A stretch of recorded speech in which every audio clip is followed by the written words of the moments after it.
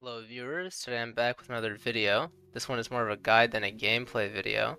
I've been busy recently grinding Skyblock more than ever on twitch.tv/ArJx if you want to see all the off-camera grinding that I do.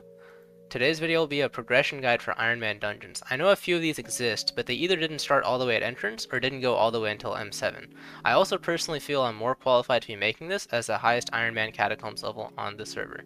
So, let's get into it. Let's start off with the entrance floor. You're going to have either Ender Armor or Glaciate Armor when you enter this floor. In terms of weapons, you're going to want a Raider's Axe or a Dragon Shortbow and an Aspect of the End for mobility. I'll be using Glaciate Armor and a Raider's Axe. Select the Berserk dungeon class if you're going to be playing with a Axe or AOTE. And if you're using a Dragon Shortbow, then select the Archer class. You're going to want to be killing as many mobs as possible so you can pick up the random dungeon armor that drops when you kill them. What you want is a full set of dungeon armor, just like all four pieces of anything. It could be a mix, it doesn't really matter. And a Dreadlord sword. The Dreadlord sword is very important. You can also kill the mini bosses if you're able to for the fragments for dragon armor, which will be useful later. So yeah, see, like I just got a piece here. I've already prepared a set for the video, so we're gonna leave the dungeon now. And when you finish doing that, purchase a pair of dark goggles from Ophelia for 77. Oh no, I have a talisman for 80,000 coins. And we're gonna head over to the hub. And we're gonna reforge these armor pieces. So come over here to the blacksmith, change all your stuff that you dropped to wise. It could be anything, like I said. So go like this. That's already wise. And the Dreadlord sword that you got to heroic. And the dark goggles also to wise. Just like that. And the Dreadlord sword comes with sharpness 5, so you're going to want to open an enchanting table. We can use the one here. And then put on smite instead, because this is way better. So, we're going to test this out real quick, and I'll show you roughly how the clear will look like. So we'll enter a floor 1 now. Let's hope that I'm not on cooldown. Nope, we are fine. So let's put on the new set that we just got. Now obviously your clear won't be as smooth as the one I'm having right now, because I have Cata 50, which buffs my stats in dungeons, but it should still be doable with this stuff. Also, just to make this nicer, okay, let's select the Mage class, by the way. So make sure you're able to go in and play floor 1. So yeah, this is what you should be doing. Sure works fine. So let's move on to floor 1. Moving on to floor 1, with your new gear, your goal is to complete the floor with a score of S with a party of 5. You should play this floor until you obtain a Bonzo's mask and a Bonzo's staff. You can also swap out your entrance floor gear with better quality floor 1 gear dropped from mobs. Once you get the Bonzo's staff, you can enchant it and reforge it to heroic. Moving on to floor 2, all you really need to do from this floor is the Scarf Studies for magical power. You can come back later when you're stronger for a stronger version of the talisman. Other than the boss fight here, there isn't too much different from floor 1. You can use the Bonzo staff from floor 1 if you prefer the weapon style over the Dreadlord sword, but both still work. Remember to swap out your floor 1 gear for the floor 2 mob drop gear that has the most intelligence. Alright, let's move on to floor 3. Moving on to floor 3, here you'll pick up zombie soldier armor. Reforge just the wise or necrotic if possible. Also keep your eyes out for high quality floor 3 Dreadlord sword as an upgrade to your current one or over your Bonzo staff. You want to hang on to any zombie knight chestplates you're into for the future.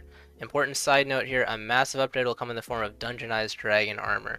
You will get dragon fragments from killing lost adventures in dungeons. You should have already gathered a nice accumulation of them or killing dragons in the end. Make sure that you can use the armor while dungeonized before you use it. Young Dragon Armor is the best as it gives plenty of walk speed in dungeons. You do not need to buy any major drops from the floor 3 chests, you just need the Catacombs XP to move on to floor 4. Moving on to floor 4, here's where I will show a major class split. Up until now, if you've been following the guide, you'll have playing exclusively Mage. At floor 4, you can either continue playing Mage or swap to the Archer class. Mages are generally more in demand than archers, making it slightly easier for them to find parties. If you choose the mage split, you're going to want to play floor 4 until you get 3 spirit wings.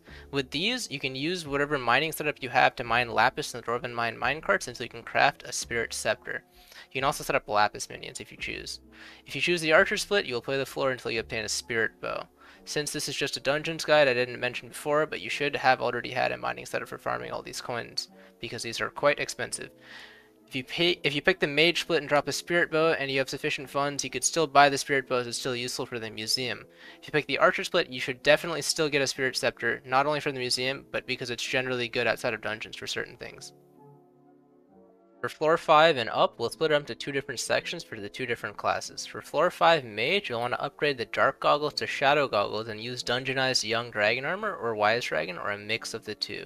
It's at this point you should start hot potato booking your armor and maybe your weapons and trying to obtain a sheep pet. You can place chicken and sheep minions to make this easier. If you don't have those, you can use a pet that makes you tankier like a blue whale, or alternatively, for speed and intelligence, use a black cat if you've been participating in a lot of spooky festivals.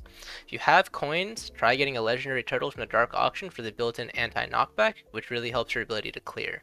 You'll want to purchase Shadow Assassin and either a Livid Dagger or Shadow Fury for outside of dungeons combat reasons and also museum reasons. For floor 5 Archer, you'll ideally play solo Archer to help you clear with your Spirit Bow. You're probably in a mix of floor 3 and 4 mob drop gear, and if possible, Dungeonized Unstable, Strong, or Superior Dragon Armor. Do make sure you can use it before you put it on though. You want to put down chicken minions to obtain a legendary Wither Skeleton pet for the next few floors. It is imperative that you purchase Shadow Assassin armor as soon as possible. You'll be playing this floor until you finish your entire Shadow Assassin set. This might take a while, so be prepared. You'll want to reforge the Fierce and hot potato bucket. After 100 runs, you'll obtain a golden livid head. You will use that over a Shadow Assassin helmet only inside of floor 5 of the dungeons. Also, purchase a Shadow Fury and Livid Dagger for outside of dungeons and museum reasons. Try to purchase 4 Overload 1 books and save them in a chest for later. You can also overload 1 or 2 your Spirit Bow if you have the coins. You'll want to try to unlock the Itchy Power Stone from Wolf Slayer, which boosts your attack speed significantly, which heavily buffs your DPS as a short bow archer. Moving on to floor 6, for both the classes you should have Devon's armor, at least a gemstone gauntlet, will be making 15 million coins an hour or more mining. This is important as the chest price of items on this floor is even more expensive than the last one. Both classes will purchase a Giant Sword, Precursor Eye, Necromancer Lord Sword, and Summoning Ring if you see them in the chest for progression and museum reasons. These are not cheap.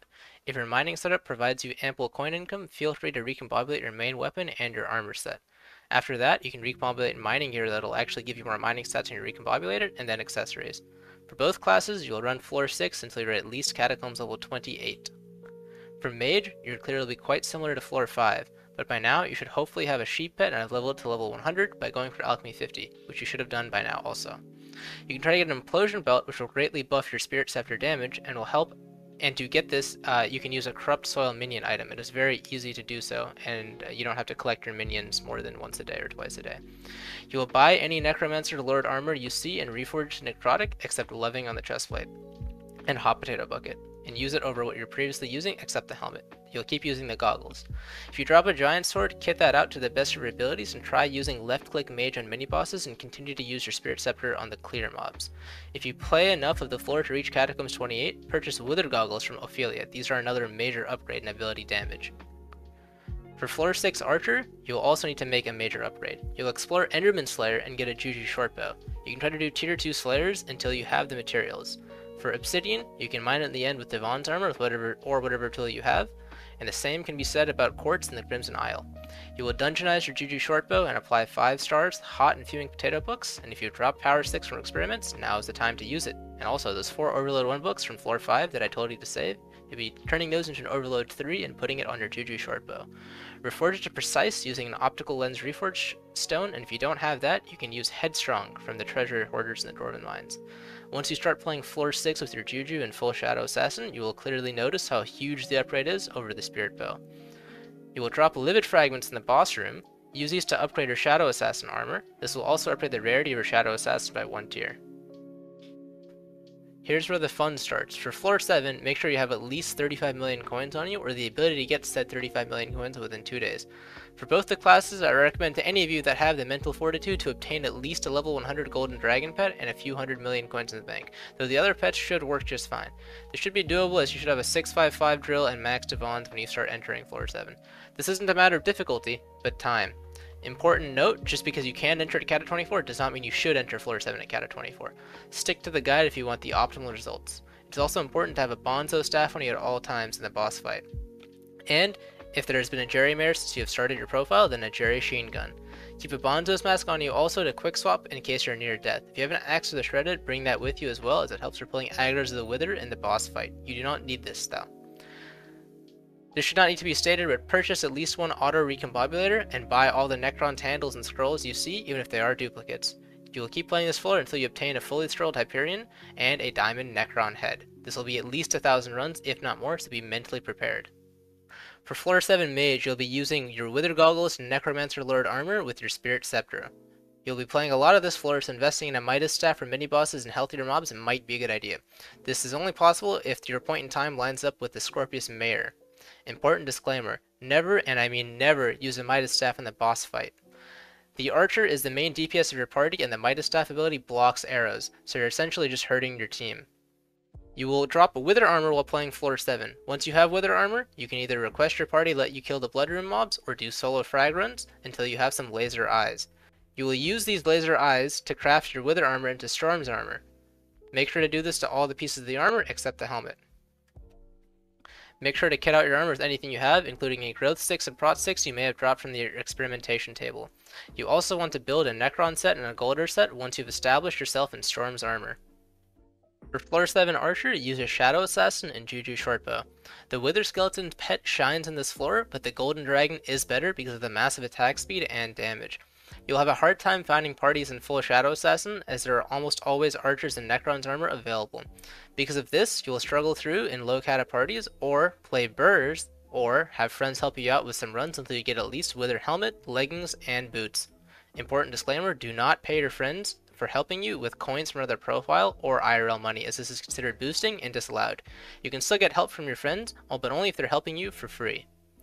You will need to use the Diamantes handles you get from doing frag runs either by yourself or with your friends to then turn your Wither armor into Necron's armor. Once you obtain this, use all you have on it. Recombobulators, Steaming Potato Books, Growth Sticks, Prot Sticks. If you have the time, unlock the gemstone slots and add Jasper gemstones. Put less stuff on the helmet, as you will be swapping it out for a golden Necron head after 100 runs. Open any precursor gears you see and reforge your armor to Ancient. Open all Soul Eater books that cost 1 million coins and try to get a minimum of Soul Eater level 3 on your Juju. After level 3, you don't really need to add more Soul Eater, but if you notice a lack of damage in the clear, you can add more.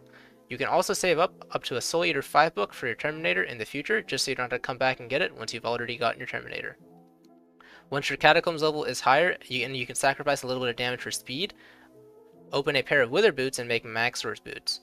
It is important you have both Necron's boots and Maxor's boots. Try to make them as similar as possible.